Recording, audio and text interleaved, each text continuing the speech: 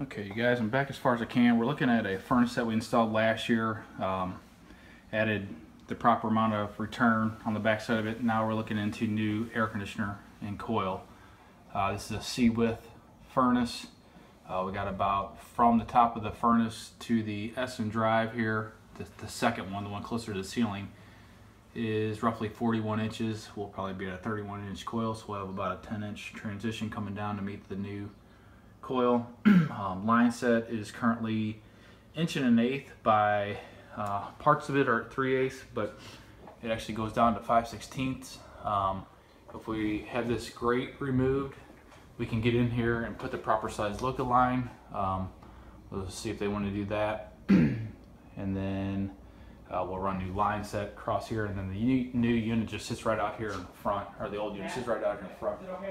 So actually kind of come across here and right into the coil. So I'll probably face this the right way so we can access that, obviously. And that's it for this one. I'll see what the breaker size is.